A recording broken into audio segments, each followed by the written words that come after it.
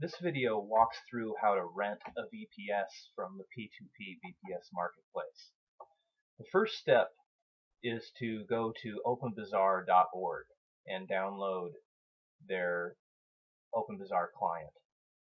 Once you've downloaded it and installed it, you need to configure the client to use Bitcoin Cash, as that is the cryptocurrency being used by P2P VPS. There are issues with all the other offered cryptocurrencies like Bitcoin and Zcash right now that don't lend itself well to the small transactions used to rent VPSs. So download the client, select Bitcoin Cash, copy this URL, or it's actually not a URL. It's for the OB means it's for the OpenBazaar network. So here's what their client looks like, and this is a test buyer that I created. Click on this button here, you can see your wallet, and this is where you would fund your wallet with Bitcoin Cash. So you could buy Bitcoin Cash, say on Coinbase, and then you need to decode this address. Google that, but send your Bitcoin Cash to your wallet here in OpenBazaar. So you can see here I have a test buyer that has about $5 in his wallet. So I'm going to paste this address here into the URL bar and go to the P2P VPS store on OpenBazaar.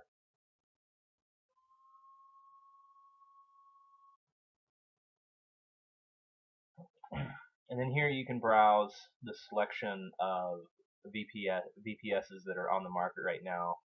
Anything prefaced with RPi is running on a Raspberry Pi, and then VPS preference is this is running a virtual machine. And if you click on them, you can get a little more details. If you scroll down, you can see some of the details that I've put in. So for instance, these virtual machines, they're running one processor core with 2 gigabytes of RAM and 54 gigabytes of persistent storage. So if you want to rent this one, right now, because this is the alpha test, I'm renting them by the hour for 30 cents an hour. So this is all really just for testing. These will change once we get out of the alpha. You'll be able to rent these for a full month, and they'll go between $5 to $10 a month. So, for instance, if you click this to buy now, you can send the payment, pay from your wallet, and the reason I'm using Bitcoin Cash is because this is a 30-cent transaction, and there's no way we could do this with Bitcoin, and the transaction fee is 1 cent. We could do this with Zcash, but Zcash is a little more difficult to set up than Bitcoin Cash. So the payment's sent. You can go ahead and close this. Now it'll take a few minutes. Should be less than 5. And should normally be 2 minutes. And then you'll see this button pop up. You'll get a notification if you're not watching your order. But you'll get a notification pop up, and this black ball will get fulfilled, and when that happens, you'll get the login information in order to log in to the VPS over SSH.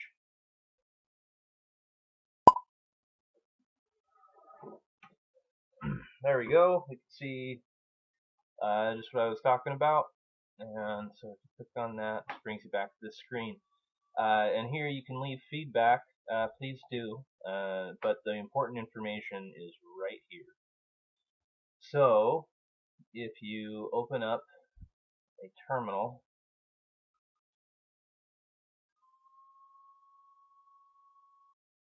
like PuTTY, which you can download from the P2P VPS website, or you can just Google PuTTY. It's pretty common. You put in this information, p2pvps.net, and port 6143, whatever port it tells you.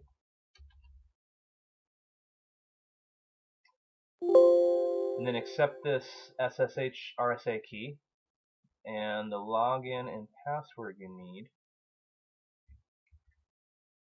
is right here.